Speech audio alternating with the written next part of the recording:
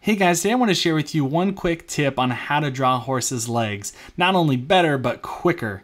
Now the big part is you need to know the horse anatomy. So, you can get the main parts of the horse here by drawing off, like your circles and then drawing it off. The body isn't that difficult, but when you get to the legs, a lot of times we make common mistakes like, drawing the front legs right off of the chest bone, when in reality, it should start back here. And you got your, you have your shoulder right up here, then you have this is the forearm, you have the elbow down here, and then your knees, and that all gets wonky. But on the back, you have the stifle, and then you have to go right off the thigh and the buttocks come the gaskin, which is right here, but it goes all the way to this point, which is the hock.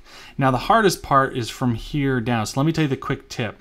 Now what I do is I do a lot of this really tall grass, and it just solves all your problems. I can't think of a quicker, better way to do it than that. I hope that helps, and have a good time drawing horses.